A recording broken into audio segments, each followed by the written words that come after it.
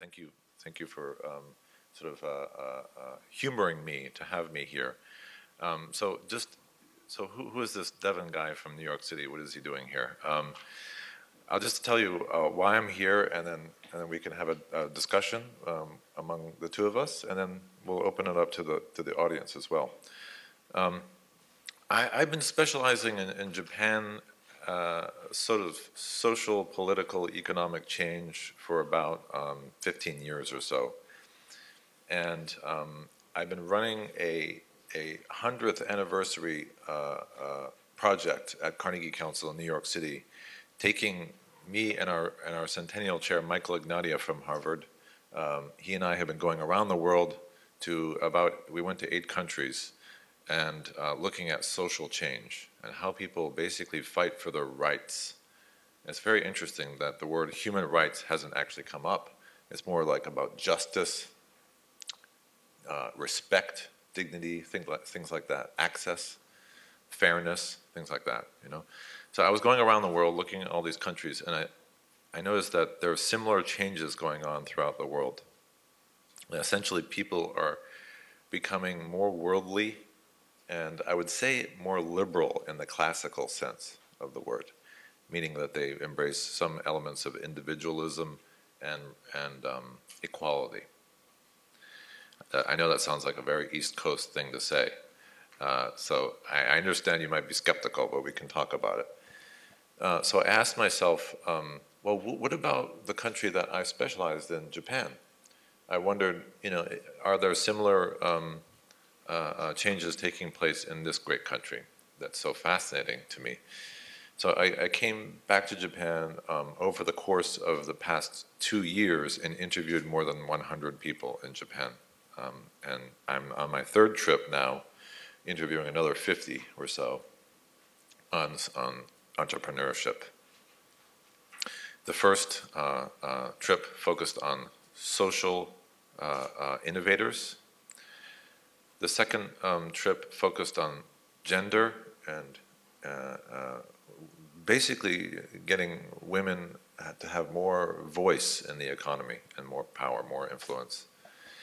And then the third trip is focusing on entrepreneurship. And if I get the grant to do a 4th one, I will focus on education. And so why are these 4 things? And why am I looking at these things?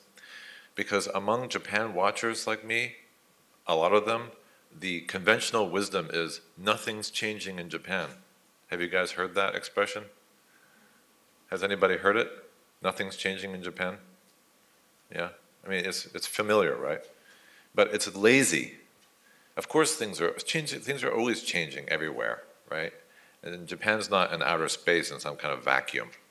So it has to change. It's the sort of, it's like a river, you know, it's constantly changing, yeah? It's sort of metaphysical or physiological. So how do you investigate change in a society? So what my method has been to do is to look at the people who create change, social innovators, women, educators, investors, and entrepreneurs. Look at those people and ask them, what are you guys doing? What are you people doing? And what do you think? What do you think about it? Basically trying to get into their heads to think about how do they think about Japan's future and what are they doing to change it? And if they're successful, Japan will inevitably change into their vision. And that's my secret to figure out the future. So if you're interested in figuring out a country's future, talk to hundreds of people who are changing the country now, and you'll know where the country's going in the future. So I think I'll just leave after that. You don't need anything else, right? So anyway, so I really appreciate you having me here. Please be patient with my terrible jet lag today, and I will turn it over to Professor Yamanaka. Thank you very much.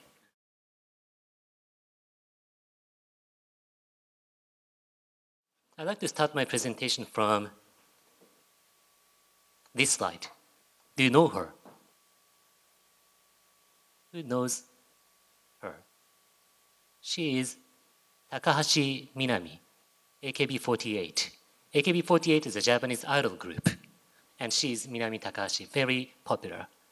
And she's so much impressed with this strawberry. Why is that? Taste, smell, the beautiful shape. Do you know how much is this strawberry?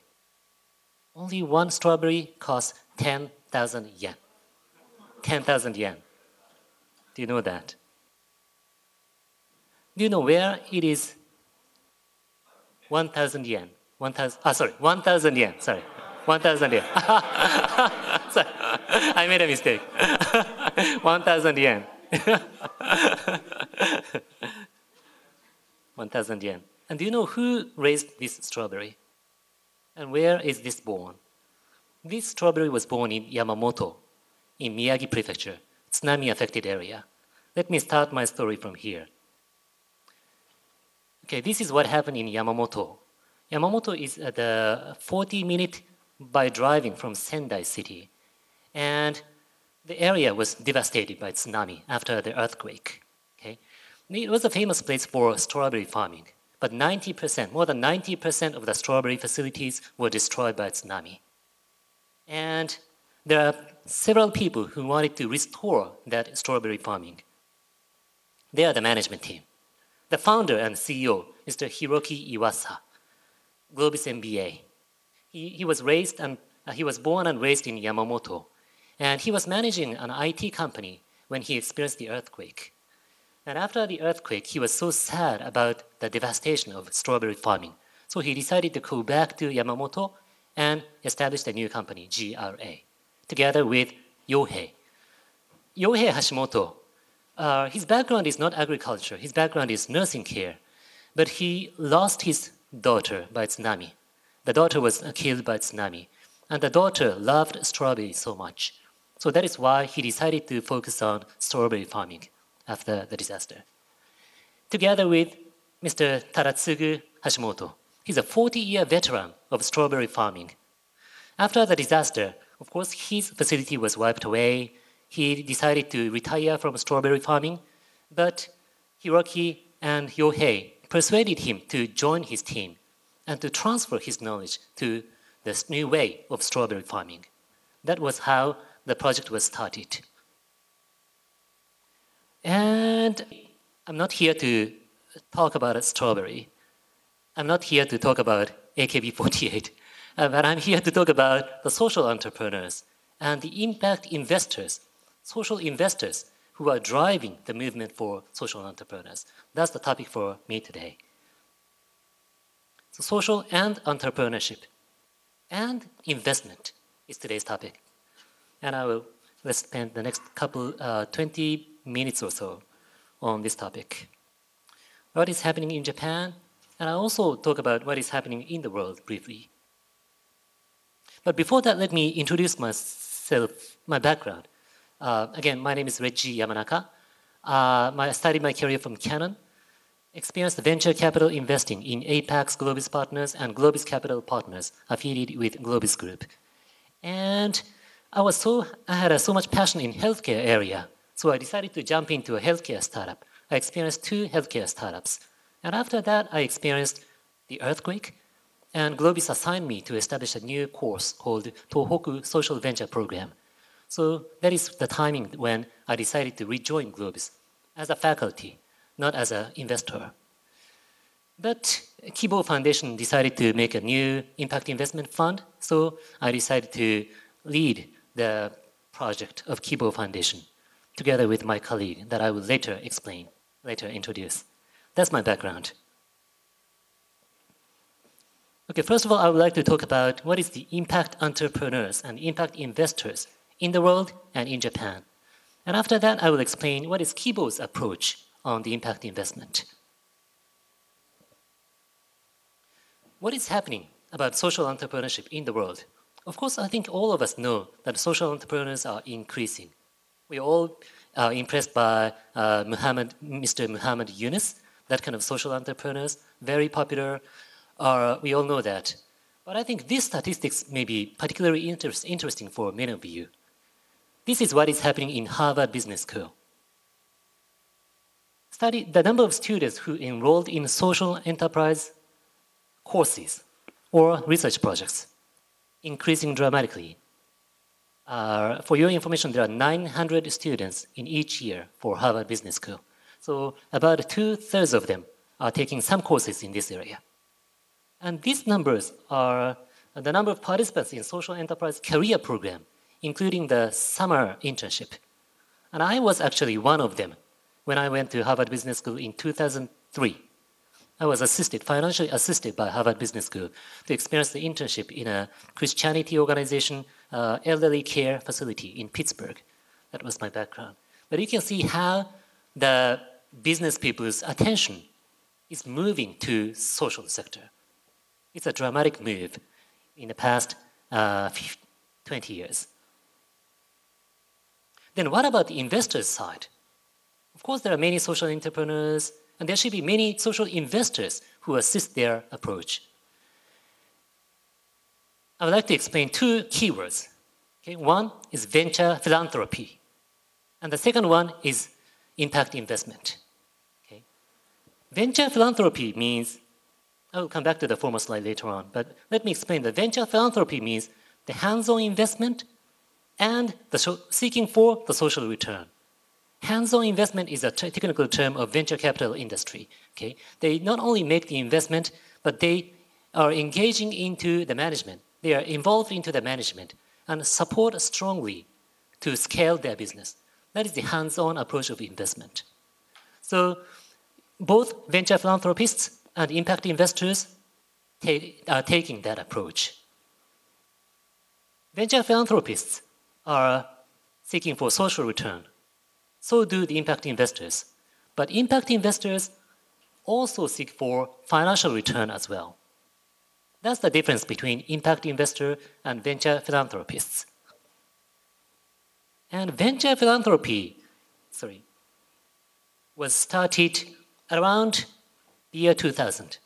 As far as I know, the first one is the New School. New School was founded by Mr. John Doerr, who is a legendary venture capitalist in the US. And it is a special fund for the economic education reform in the US. So they took the venture capital type approach for scaling the nonprofit social purpose organization that contributes for the economic reform in the US. That was the starting point. And the year 2001, Acumen Fund was established.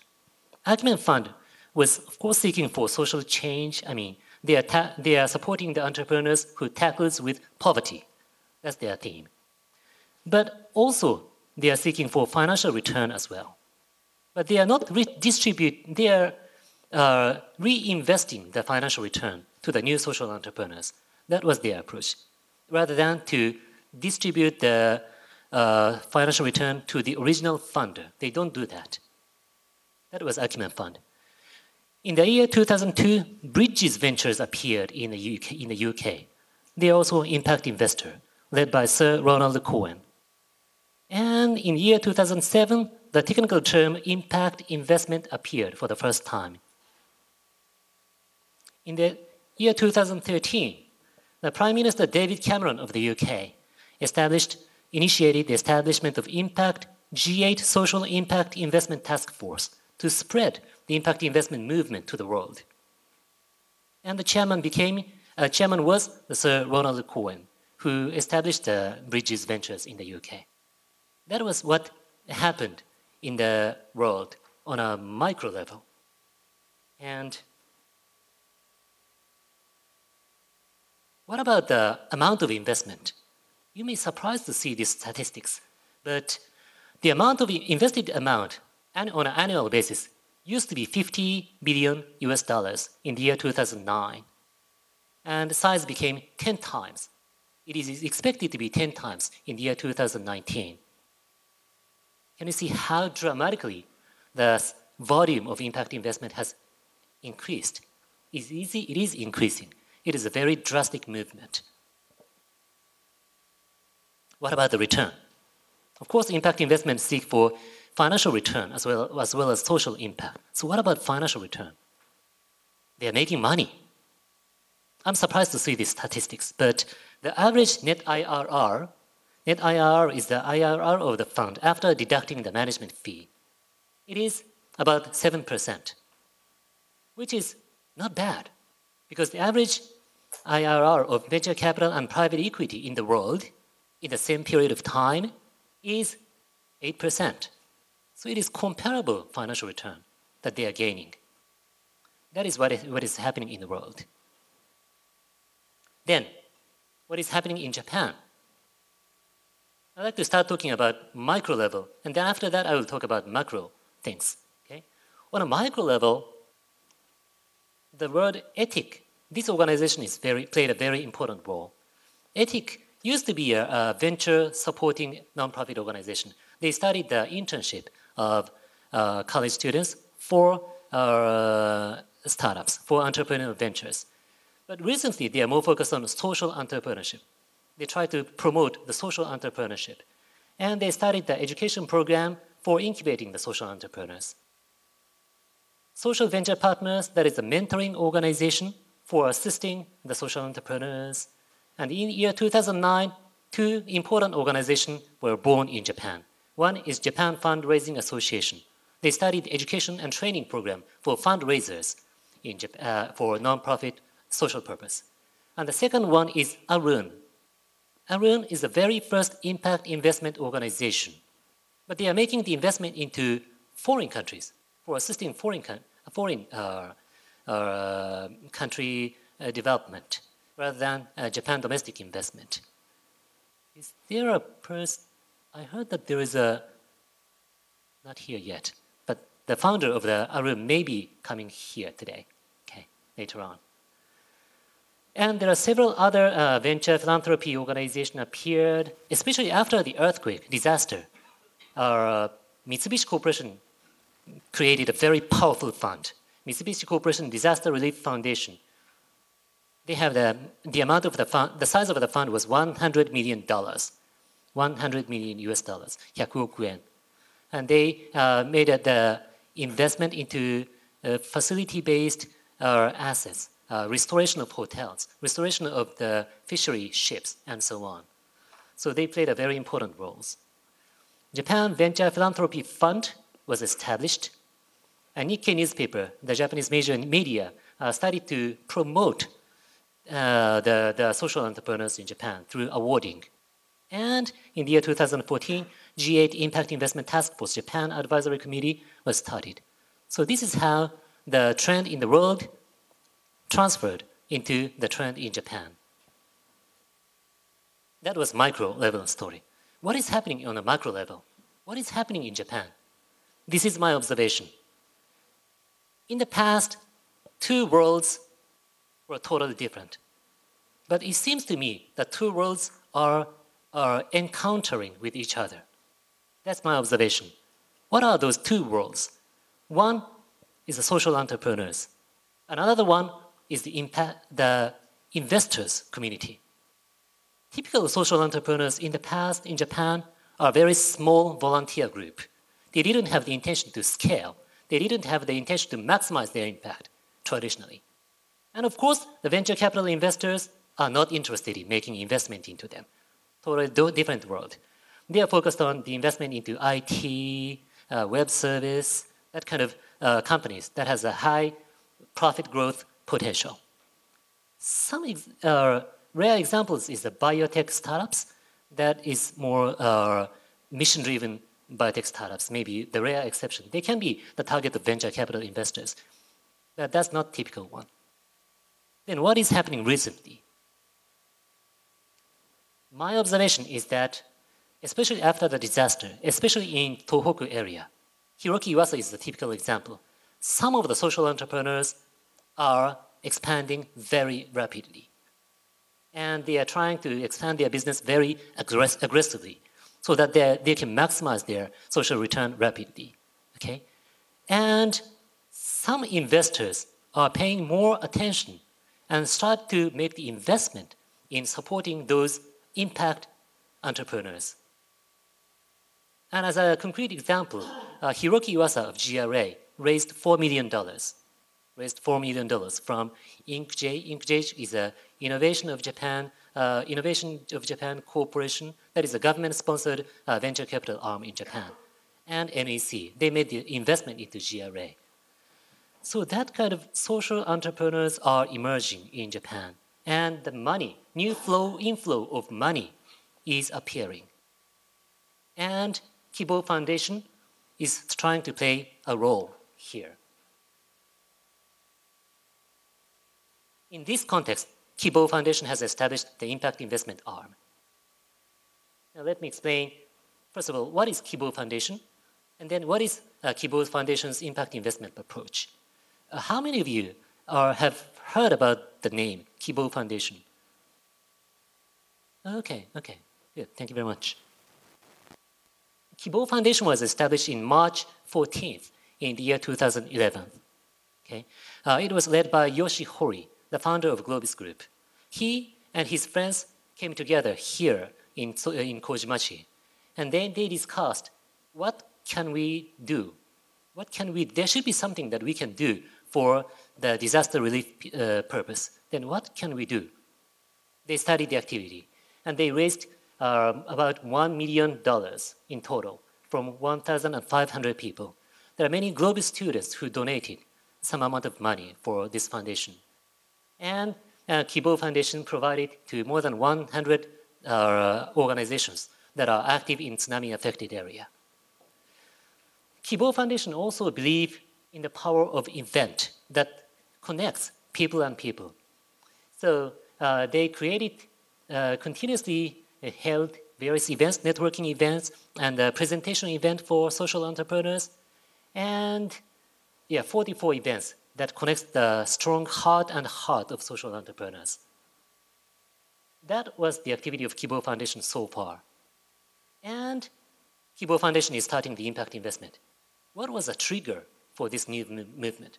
The trigger was, again, Sir Ronald Cohen, the chairman of G8 Social Impact Investment Task Force. He's actually the founder of a famous private equity investor called Apax Partners. And Apax and GLOBIS used to be the business partner. We used to have the joint venture fund called Apax GLOBIS Partners. So the president of GLOBIS, Yoshi Hori, had the experience of working with him. And he came to Japan, talked to Yoshi Hori, and strongly encouraged that GLOBIS, the Yoshi Hori should restart the impact investment. They should go into the area of impact investment because the experience of venture capital investing helps in the experience of the Sir Ronald Cohen. So that is how Yoshi Hori started the feasibility study. I was assigned to do the feasibility study, and eventually we reached this conclusion. The conclusion was very simple. Let's believe in their potential. Let's believe in the entrepreneur's potential to make difference in society. And let's also believe that some of them are so capable that they have the skill to make money. They can, of course, change the world, but also they can make money. Because we have seen so many talented entrepreneurs in Tohoku area. So that is how we decided to start the KIBOW Impact Investment. Now let me explain what is KIBOW Impact Investment. The goal, on a micro level, the KIBOW's goal is to support entrepreneurs who tackle social problems in Japan and to accelerate their growth. On a more macro level, we want to create a new stream of cash from wealthy people to social entrepreneurs. We want to be successful. We want to be successful not only in social change, but also in making money. If we can prove that we can make money through social investing, then more and more rich people will be more willing to make the investment into social sector. That's our goal.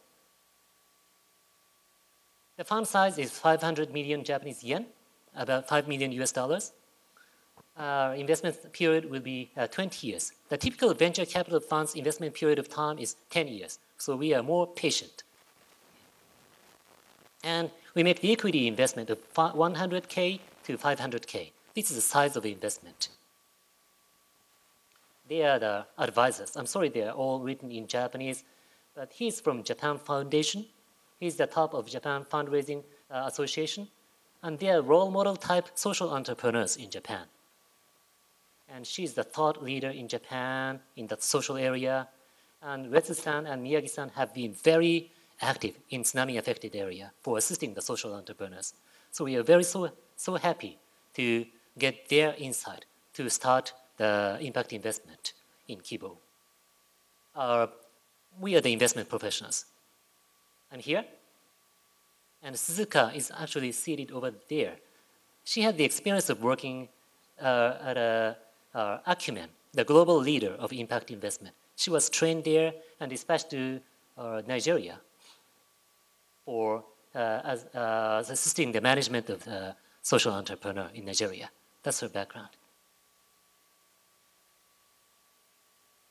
Okay, there are 4 conditions for our investment. 1, the social entrepreneurs needs to be tackling with significant social challenges, significant social problems, such as healthcare, poverty, environmental protection, regional development.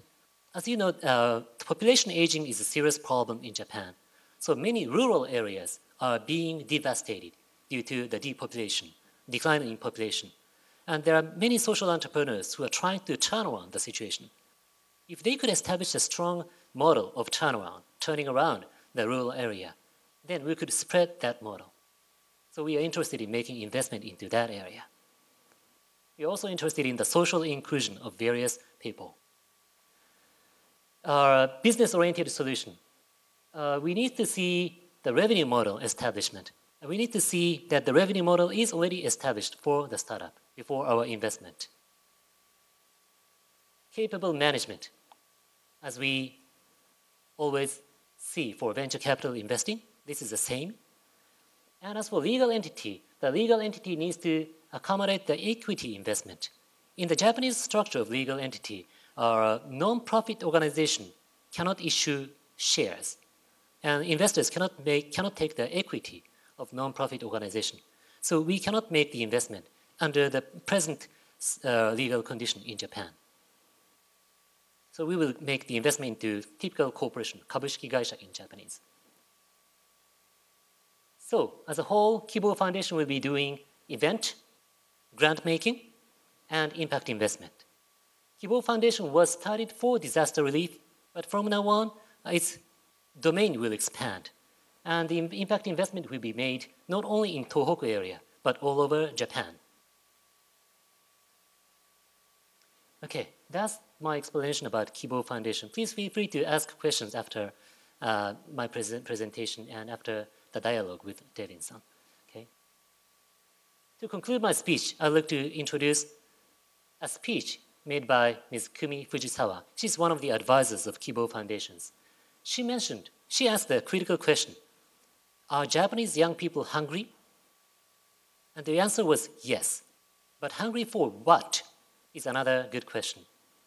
She says that they are not hungry for money anymore.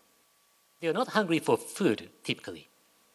But Japanese young people historically have been always hungry for what society really needs and what society really wants. And that is social improvement recently.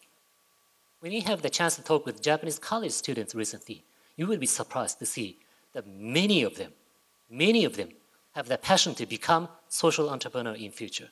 That is their dream job for current Japanese college entrepreneurs. Their mindset has changed drastically when compared with that in 10 years ago. My role is to assist them. My role is to help them learn, help them grow as a social entrepreneurs, and to create a new stream of cash to assist their growth. That's my kokorozashi, personal mission. With that, I'd like to conclude my speech. Thank you very much.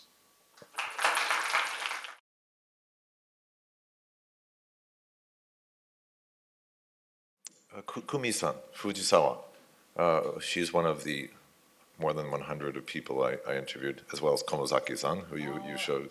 You met her? Yes, and a lot of familiar faces up there. And the CEOs that I've been talking to today and yesterday also echoed the sentiment that Fujisawa-san said, which is basically that going to a company and working like a slave or a dog.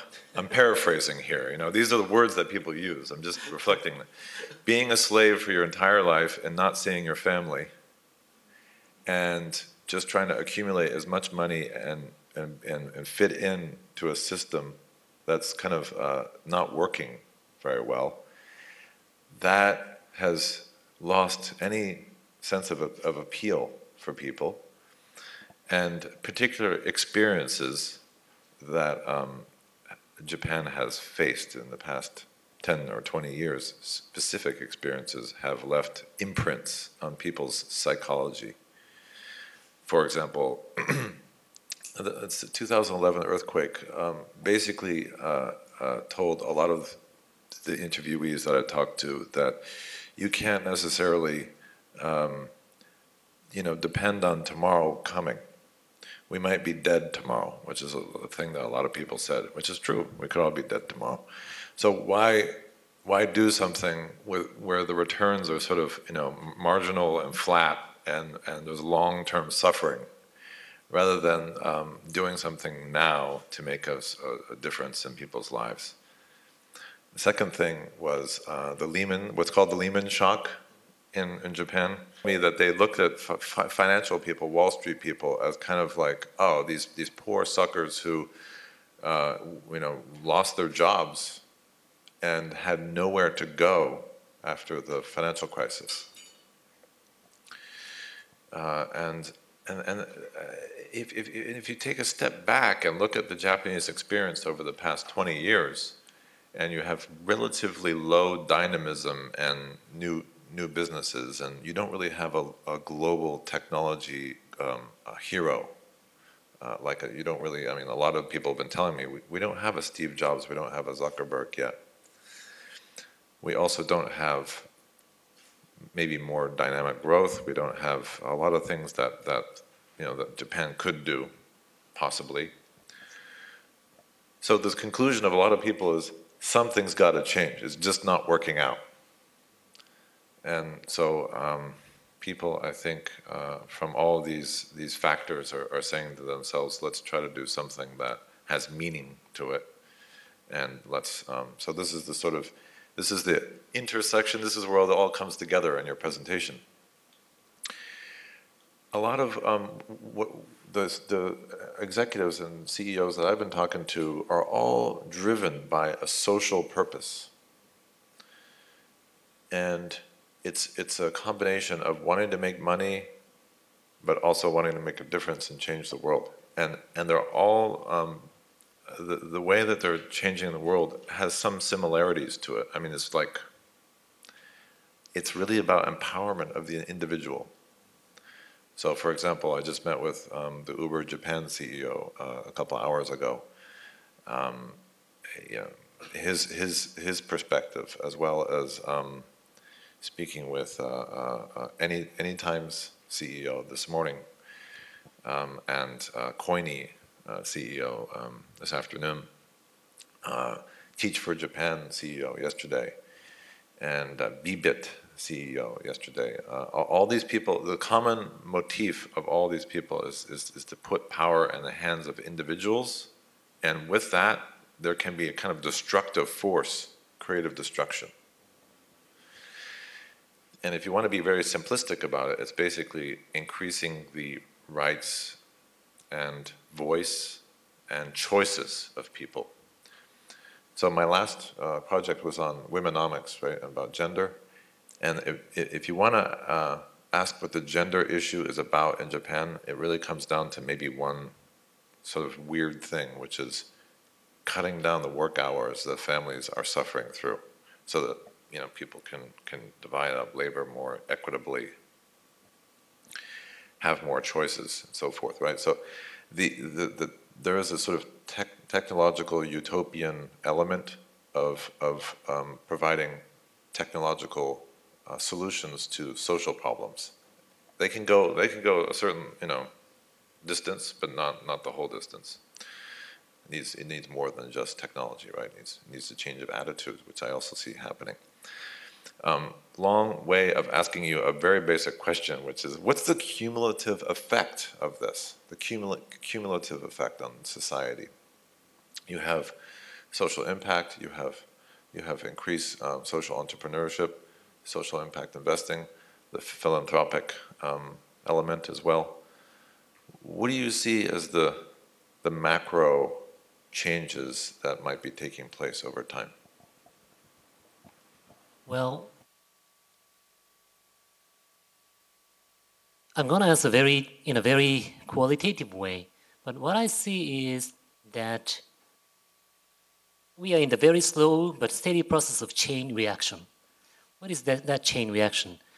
Many college students wants to become a social entrepreneur, and many of them will be actually social entrepreneurs, very successful social entrepreneurs, and they will be the new role model for younger people, and those young people will actually be the next generation social entrepreneurs. So, just like the chain reaction, we are in a very slow but steady process of cumulative social change in that way. That's my observation. Does this answer your question? Okay. By the way, please prepare for asking many questions to him, because he has a very objective view toward what is happening in Japan. And Japanese people do not have that kind of objective view. So it is a good chance for you to ask him about Japan. Okay? I'm very touched you'd say that, and thank you very much, because a lot of people, and rightly so, they say, what is this dude from Manhattan? Why is he writing about social change in Japan? It doesn't make any sense. And in fact,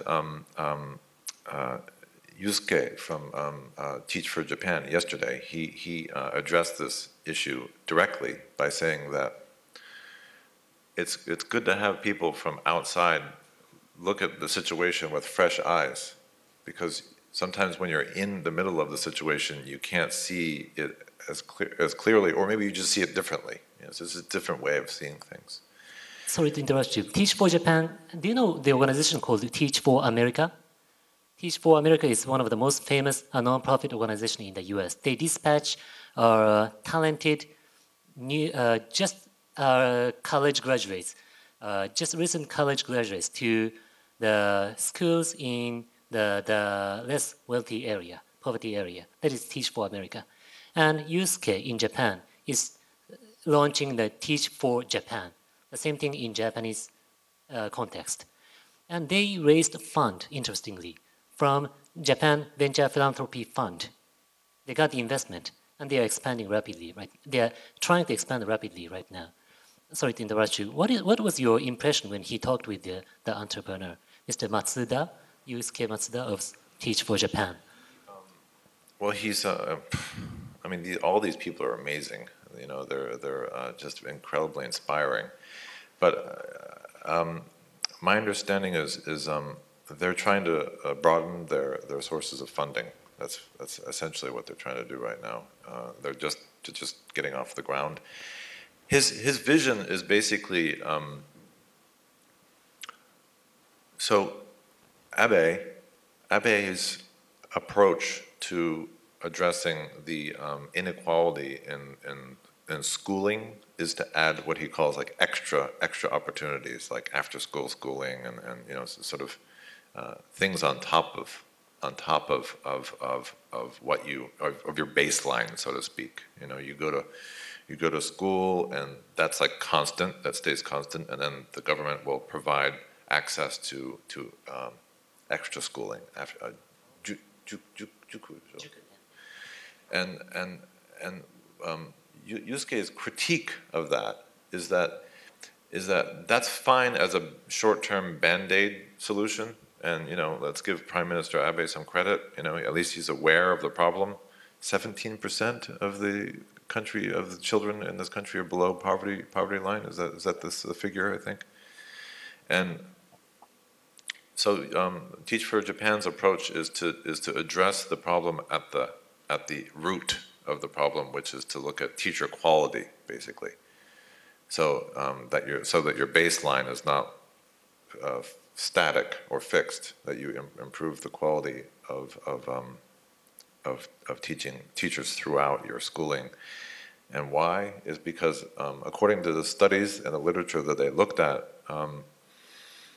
having an inspiring teacher that makes teaching and learning fun is one of the most important experiences you can have for the success of your entire life. I think it should be very challenging for Teach for Japan to persuade the current educators, current school teachers, that accepting new young people would improve the quality of teaching. It should be very challenging to persuade that way. But Teach for America experienced the same challenge, and they have overcome the challenge for the past 20 years effort. So I hope that Matsuda-san will do the same thing in Japan. He made a cultural, it's kind of an interesting cultural comment about it. He said that in America, you have a culture in America of voice and rights and justice, right? And that's kind of like really American. And that poverty and inequality are salient and fiery issues in the United States.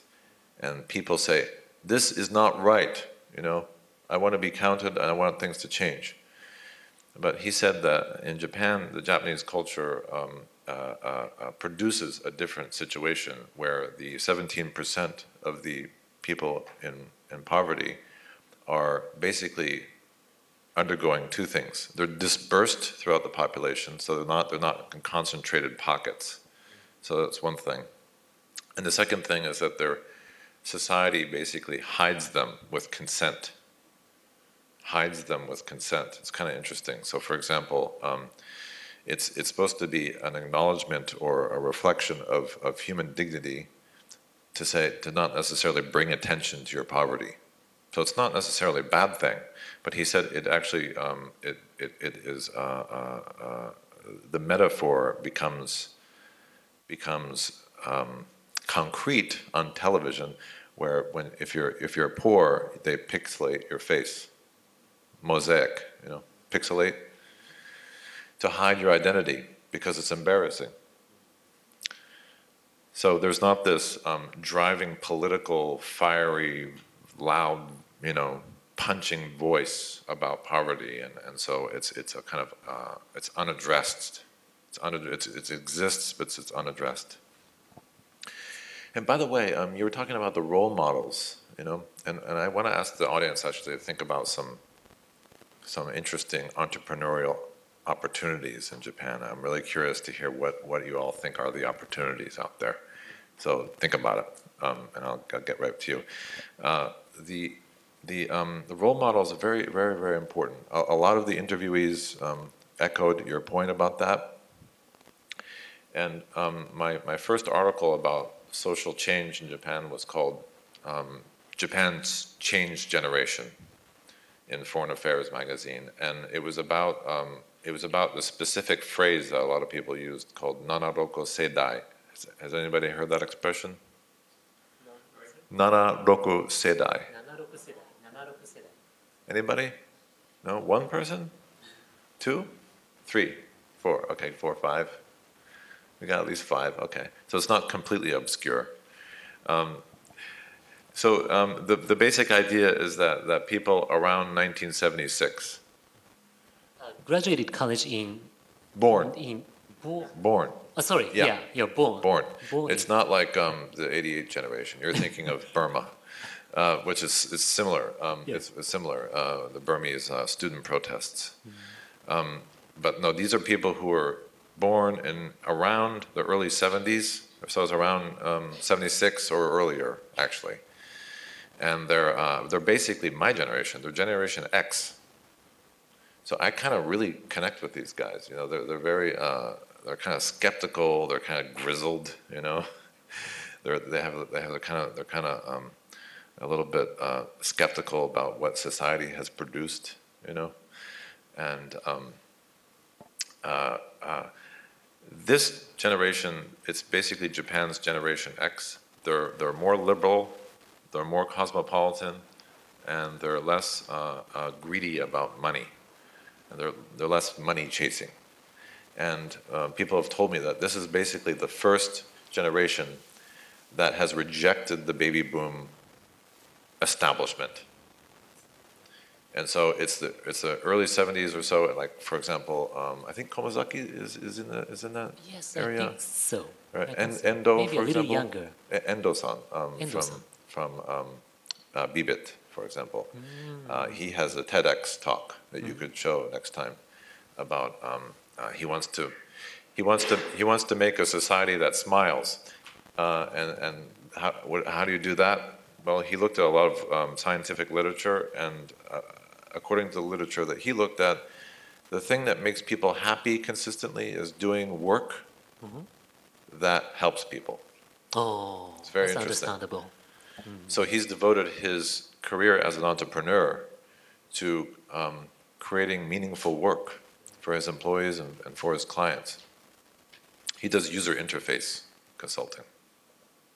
For your information, 76 世代 is a common word because there are so many excellent IT entrepreneurs who were born in around 1976. They experienced the Windows 95 when they were a college student. So they had many things to do when they were studying at college. And then the next generation is basically people who were born in the early 1980s. That's basically the people who looked at the Generation X, the 76ers, as role models. So, for example, Masami at Uber, or the CFO from Anytimes that I met with today as well. So these are people who were very, very clear in saying that, because we've seen it done, we believe we can do it too. And by the way, all these people hang out together too. It's kind of interesting. There's so few of them. There's about 150. About 150 people gather with Komozaki-san once a year. Was it Kokorozashi? Zashi. Kokorozashi group around Komozaki-san. Around Komozaki-san. Do you know Komozaki-san? Komozaki-san is a social entrepreneur who started Byoji Hoiku. Byoji Hoiku is a nursery service for sick kids. Usually, the parents cannot use the daycare service when their kids become sick. So they struggled because they cannot go to work. They have to take care of their kids. That was a social problem in Japan. And Komozaki-san tried to change the situation by starting the sick kids-focused daycare service, nursery service. That was the Komozaki-san. He's recognized as a role model of a social entrepreneur recently in Japan. How much time? We have only a few minutes left, right? So we should ask the audience to. So I threw out a general question about what do you all? I mean, you're all studying to be kick-ass business Many people. of them are studying MBAs. So what are some business ideas out there that you're working on? Can I ask that? Is it okay? Is it too general? It is okay. Okay.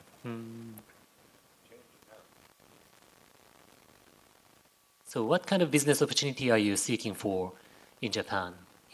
That's his interest. Or your own country if you're not from Japan, that's fine too.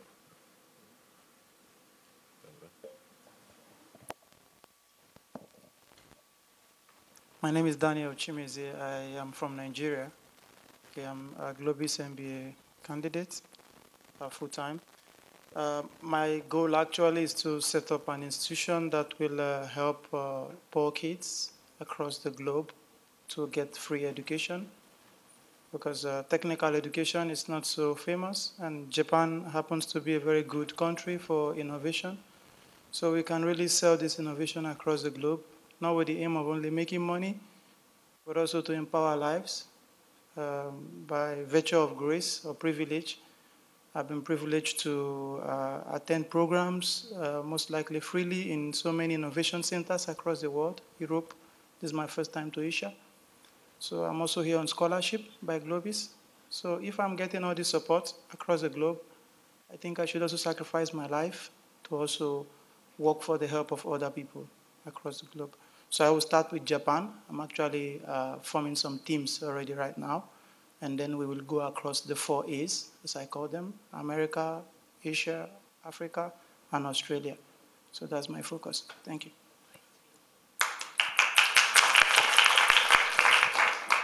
That's GLOBIS student. GLOBIS is so much focused on educating, thinking about what is kokorozashi. Kokorozashi means the personal mission. So yes, so we ask students again and again about what is kokorozashi, what is your kokorozashi, what is your personal mission. So people, the GLOBIS students tend to develop their own kokorozashi before graduating. Hi. I'm almost there, but I haven't really developed mine completely yet. But I'm part of the Nanoroku Seidai as well. Your question is about asking kind of what are the social opportunities out there. I'm looking at 3. I'm looking at one for, actually for Lixil, because they're trying to find a segue into the B2C market. See what are the potential, or the current markets that they can help. So like we're looking at things like even just renovating old houses, vacant houses. There's a lot of vacant houses in Japan. There's a migration of seniors to big cities, and they're leaving all the small towns, right? And you have to ask yourself why they're leaving. They're probably leaving because they can't get the health care in the small towns. So then that comes in hand with, I'm not from Japan either, so I kind of have an outside looking in, but I've been here for a long time.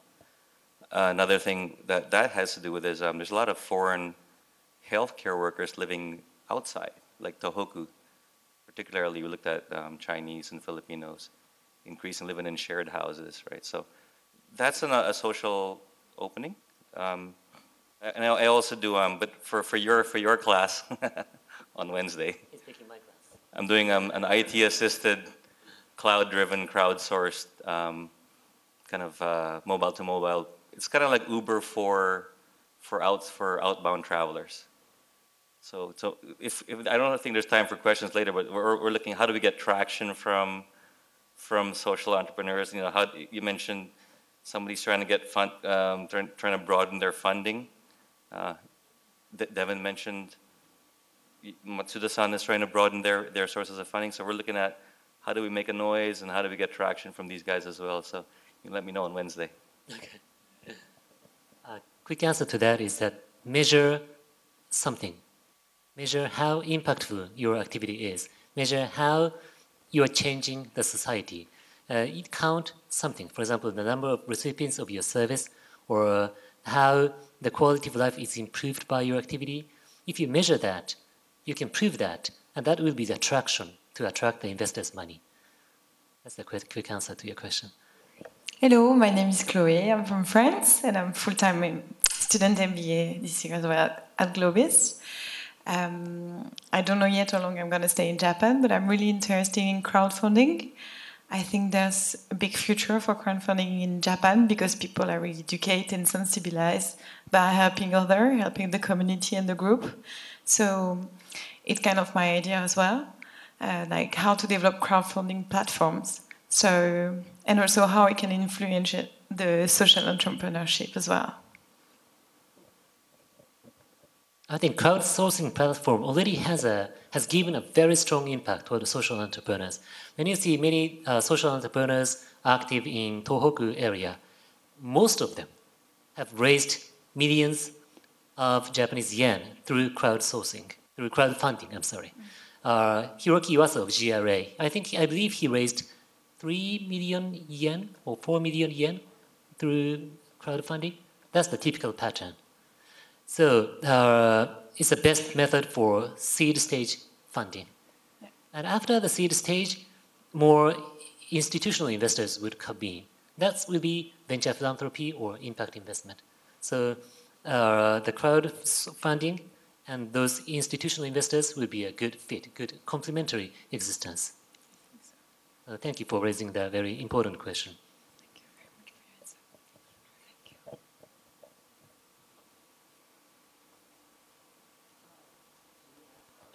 you. I think they have many questions to ask you. I think we can continue. I think we have until maybe 8:30 or so, and then we can do some have snacks. Much time for free discussion. I just want to the Uber thing because I just had the chat with the CEO a couple hours ago, and he's also a very, very insightful person. I sort of brought up the joke that in America everything is the Uber of fill in the blank, the Uber of food or the Uber of pizza or the Uber of everything. You know, and it's funny because Uber is a bit controversial too at the same time. And so even in Japan, of course, of all places, a place that may be skeptical about foreign ideas, and you know that's totally natural. Masami, who is a Japanese man who is the CEO, so he's been profiled in all these magazines. We were talking about this earlier. And one Japanese economics magazine depicted him basically as Commodore Matthew Perry, you know, bringing the black ships into Japan, which is kind of ironic because he's Japanese, right? But he was pointing at the picture of the drawing on the magazine with a Commodore Perry coming in, and on the other side of the page was a caricature of a Japanese person with a telescope looking at the black ship. So it's kind of like, that's interesting. I'm intrigued. I'm scared, but I'm intrigued. So that, I mean, so Masami was basically saying that's kind of the general sentiment about things like the sharing economy or a disruptive entrepreneurial forces, is that Japanese people, I think, are both afraid and intrigued. And Masami basically said that the next step is you need a sense of urgency.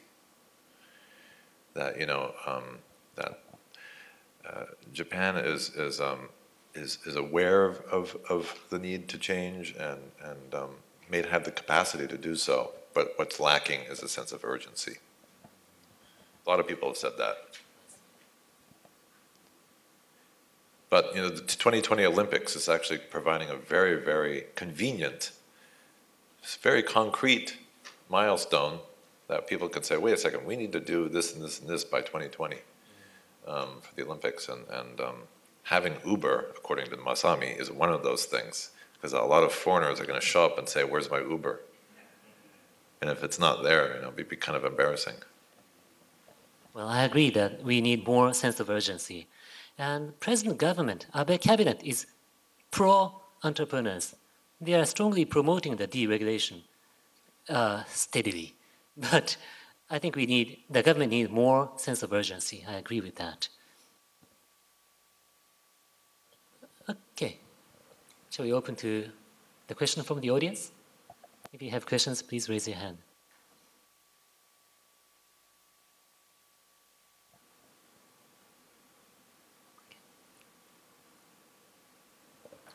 Hi, my name is Angela. I don't go to school here, but I run a nonprofit and I work in Tohoku. Something that I see a lot is the whole idea of social entrepreneurship and investment. Social action is known theoretically, but the big companies have no idea what to do with it. So they've started CSR and then they go, じゃあとりあえず飲み会やりましょう.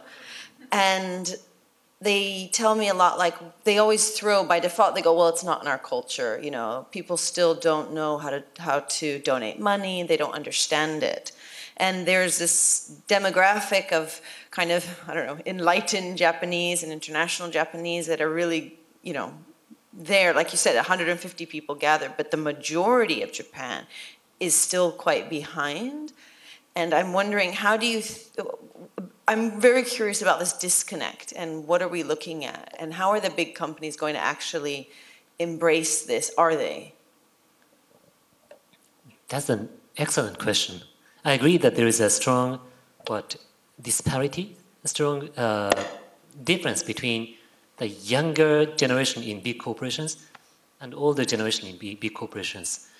There are many social entrepreneur-minded professionals in big corporations, Typical example is the professional one professional working for NEC, the electronics company. He was so much interested in the activity of GRA, and he took part in the program.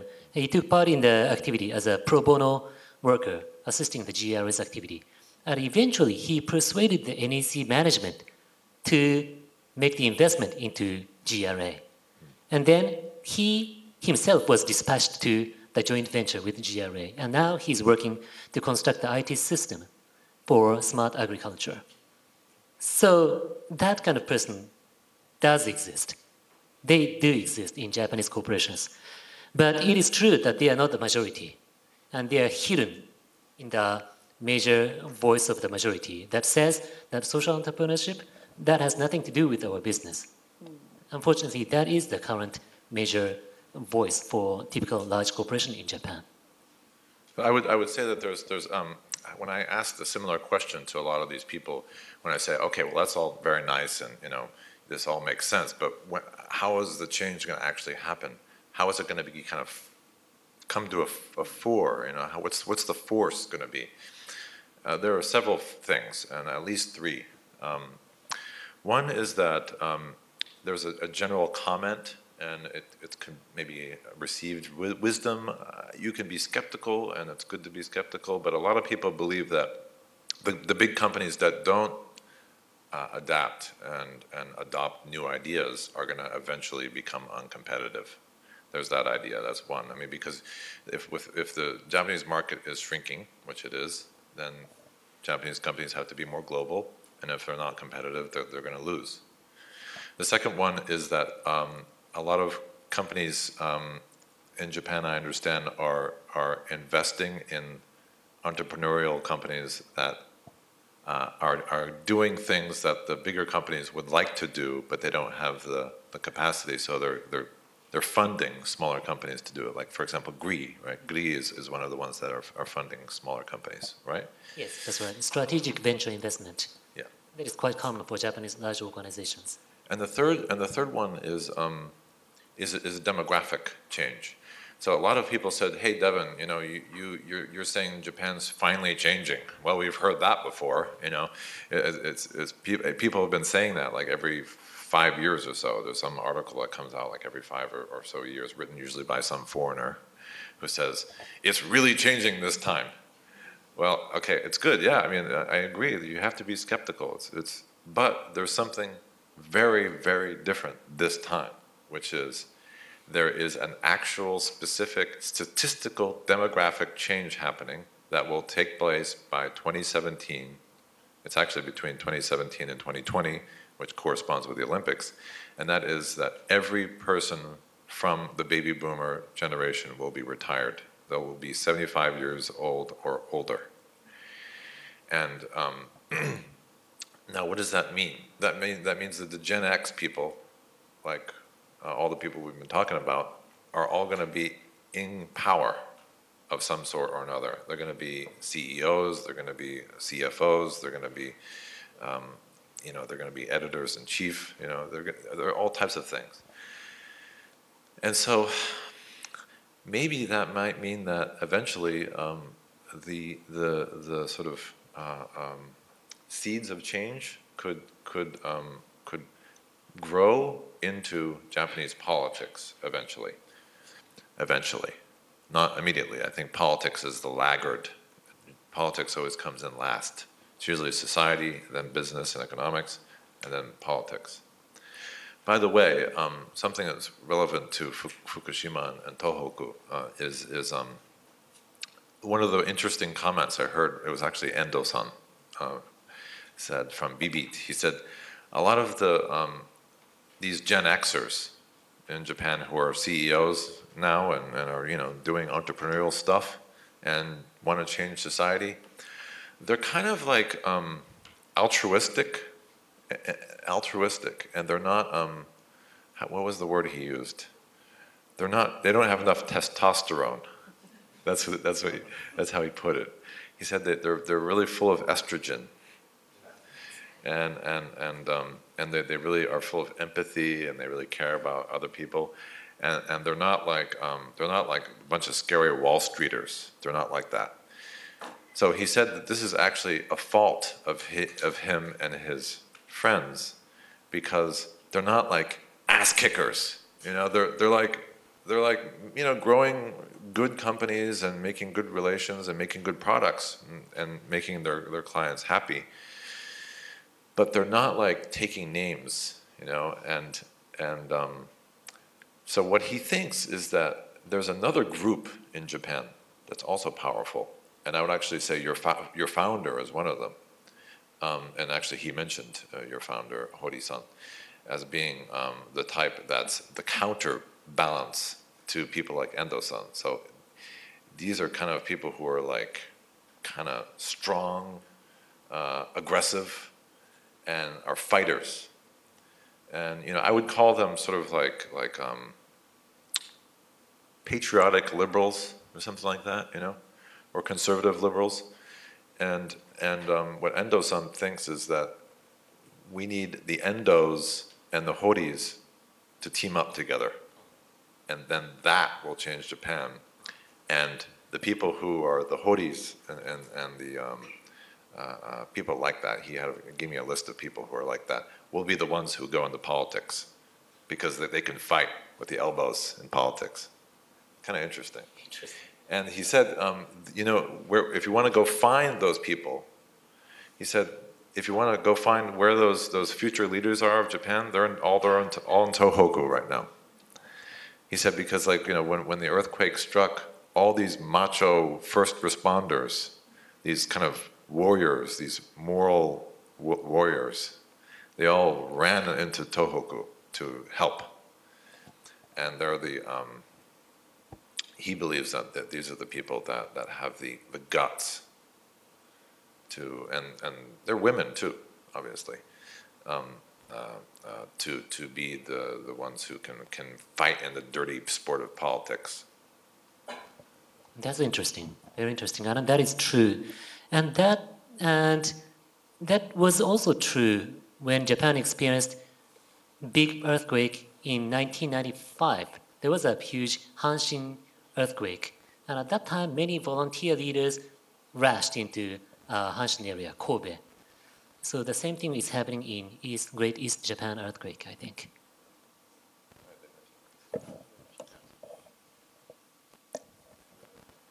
Other questions?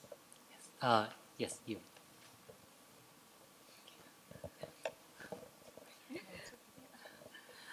Regarding this birthday, I also have one topic I would like to strongly to ask you.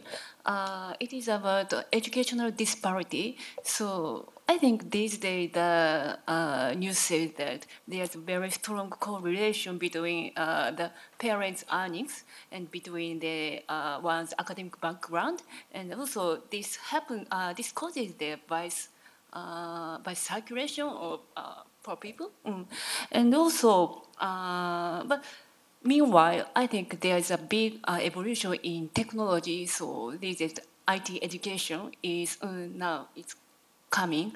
So maybe it could be the very good solution for that problem. And also, this is our opinion. Even though there's no IT solution or any other opportunities for children like Juku or so, but I think there's depending on the area, I think there's culture to study by myself. So what I want to know is that as a Japan watcher, I'd like to know your opinion regarding how to solve the educational disparity and what would be the key to solve that problem. Thank you. Do you think that, yeah.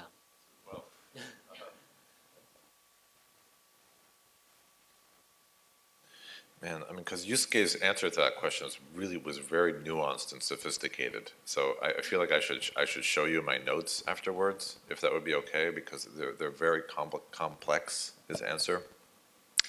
But if I could summarize, his basic point was that teachers need to be teachers in Japan need to be engaged with students not just facing the blackboard and going through the motions and ignoring the students. You know, that was basically the summary. And the other thing that was kind of interesting is Yusuke kind of described the life of a teacher in Japan, which is horrible, because they spend at least 60 hours a week working, which is the highest, I believe, in the OECD. One of the highest. And why? Why is that? Because the teacher takes on all the roles of the school system. So it's the teacher is the teacher. They oversee the students' cleaning after lunch. They meet with the parents and do the sort of receiving critiques. They fill out the forms for the Board of Education. They do everything. So they're kind of like one-person bands. You know, they do it all. You know, and so there's a lack of having to collaborate. And collaboration is a very important skill in the 21st century globalized economy, right? So it was funny because when Yusuke said, you know, what we need is more collaboration from teachers. And when he said that, as an American, I was like, huh? Well, isn't that kind of, I mean, why aren't they collaborating? You know, but so he explained, you know, if you think about the life of a teacher in Japan, they have increased episodes of mental disorders. There's all kinds of statistical evidence that it's not sustainable. So addressing those problems is really the key. I hope that answers. Sure. Other questions? Hello, hi. My name is Leo. I'm a student right now in the full-time MBA program. Devin-san, okay. You mentioned that you were able to talk to many of the people who are trying to change Japan, all right? Now, I'm sure by talking to them, you're seeing some common themes, all right? I guess my question would be, based on everything that's gonna happen, if you can look at Japan as pressing a lot of the right buttons in order to change, what is the button that they should press right now? And another way to answer this is, how can we help them?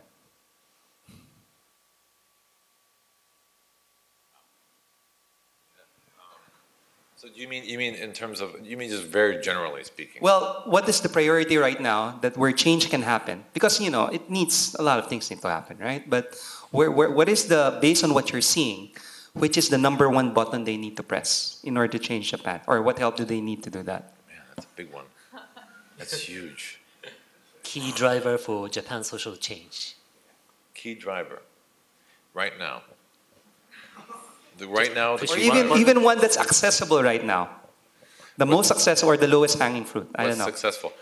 Okay. Well, I think the thing that's most successful is when a person like Osakabe-san, who is she was the woman who coined the term matahara, maternity harassment, which means pregnancy discrimination. So in America we call it pregnancy discrimination. In Japan, they call it maternity harassment, matahara. Yeah. So she started an organization called matahara.net, and out of her apartment in Kawasaki, where I visited her. And the key is people like her, people like Komozaki-san, Florence MPO, people like Masami at Uber Japan. The thing that they're doing is they're basically addressing a social need, and they're not taking no for an answer, and they're educating the public, and they're finding political allies. It's very important. So they make friends with ministers in the cabinet, and they often find what are they called? Champions, so that specific politicians will become their allies in the government. And so then change can come in from many different levels. So Osakabe-san, she created a term that overnight became the word of the year, Matahara. In 2014, I think it was word of the year. And so there's a kind of a public education and perception change. Then there's the sort of being fearless thing. So it's like, doing it, like Komozaki-san, he did the same thing.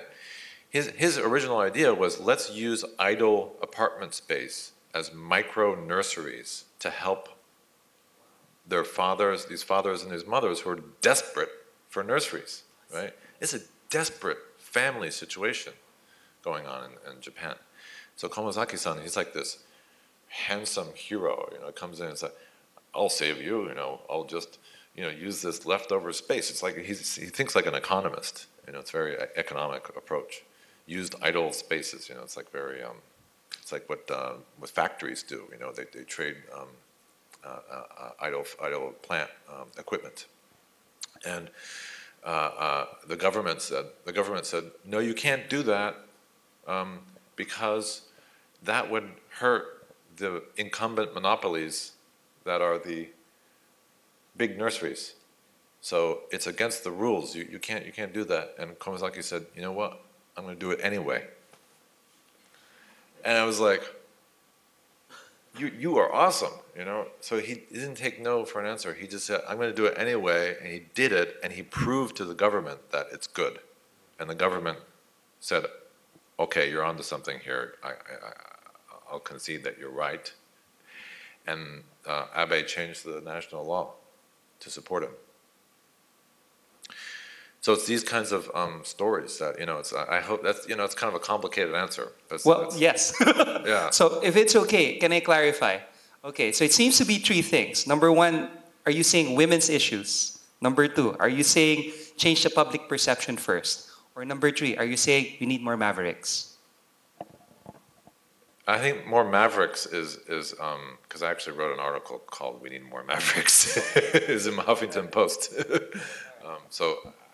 But it's a combination. It really is a combination. Yeah, and are you Filipino? Yes, I am. Yeah, I mean, the Philippines has such an incredible political culture. So you should bring your Filipino sentiment and bring the fire here. Because they got the fire there. Or social change. Thank you. Yeah. They need it. Last question.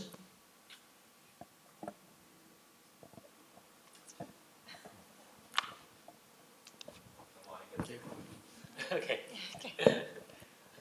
Thank you for the presentation, dialogue. I'm Hiroki, working in Jansen Group, and my question is about most difficult point in the process to start for social entrepreneurs.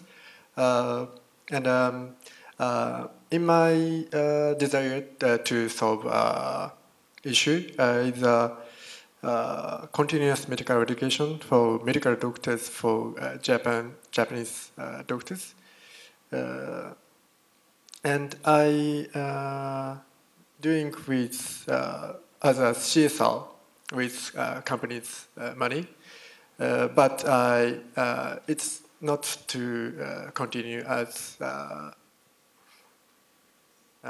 pharmaceutical company. Then I want to doing by myself if I could. So I want to ask both of you about the difficulties of the process and if there is, I want ask you also example for the successor. I'm sorry for long. Can I go first? Because my answer is naive. Because you're actually an expert on this. So I'll just repeat what I heard other people say. So I asked that question to some CEOs, And because there's an explosion of new funding recently, it started from a low point. It's quadrupled recently, the amount of funding available for startups. I asked the question, okay, so if it's not funding, then what is the challenge? And I heard that it was really about putting together a team that shares your vision. And it's kind of like a management question. You know, managing people is probably one of the most difficult things you can ever do, so it's a safe answer. And I actually thought of a good answer for you finally.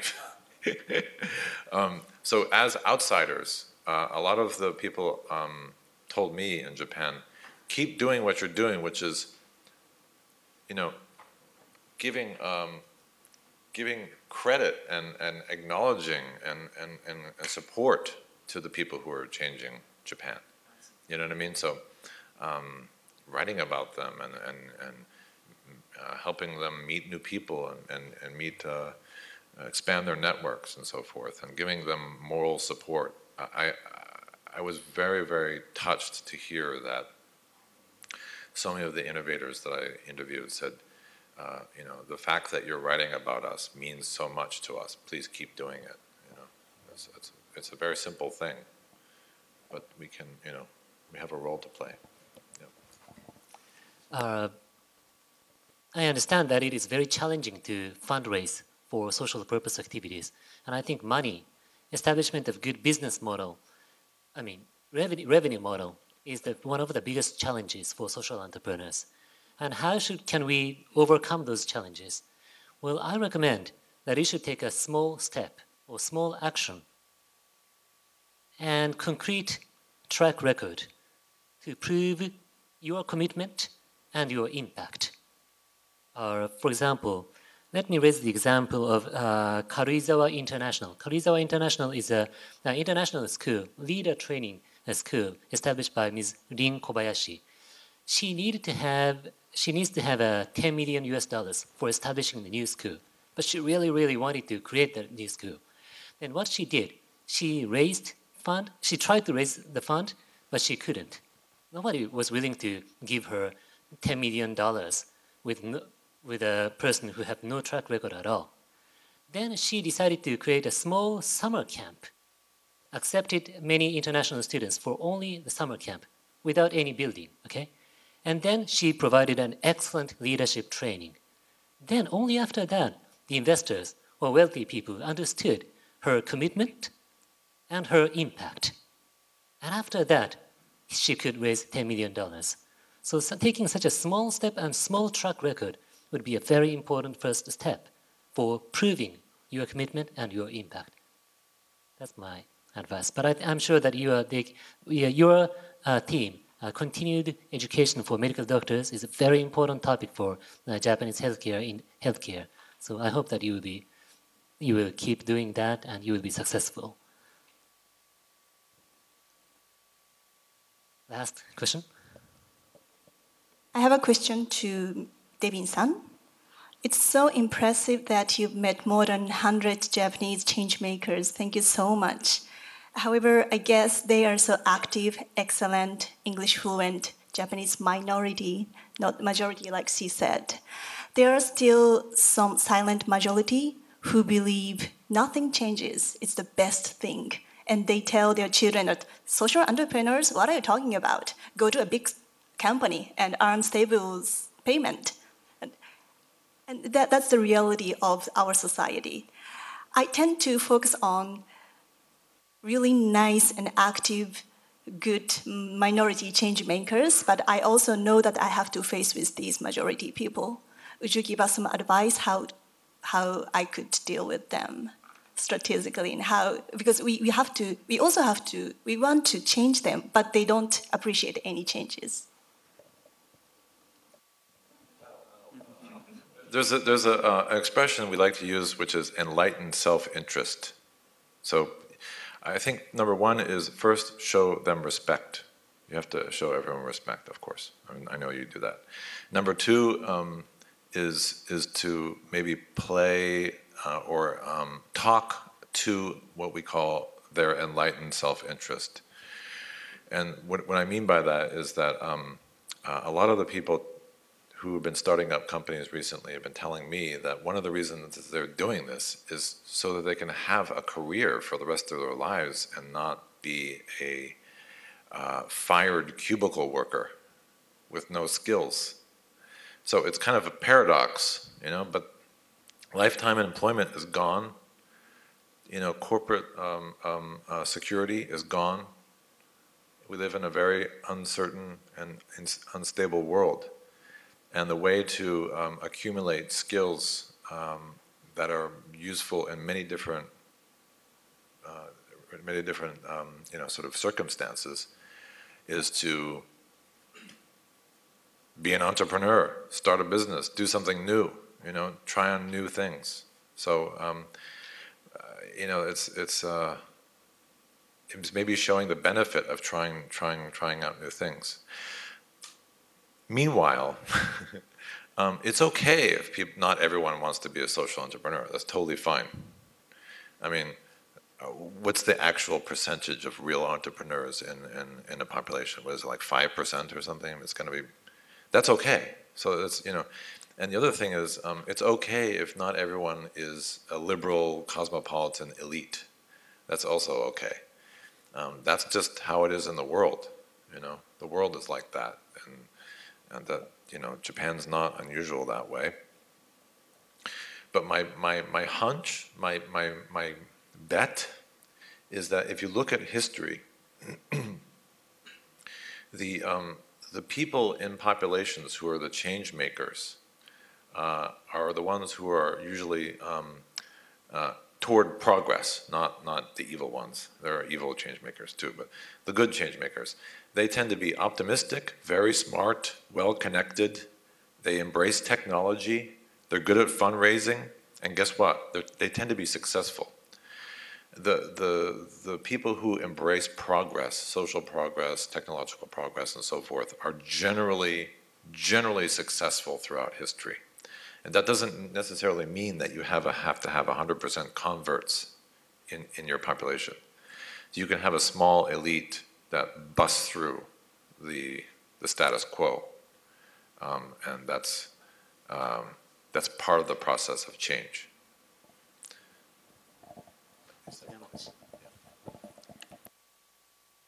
Now it's the time to close. So thank you all. Thank you very much for asking great questions. And thank you for Devin for sharing your insight. Thank you very much.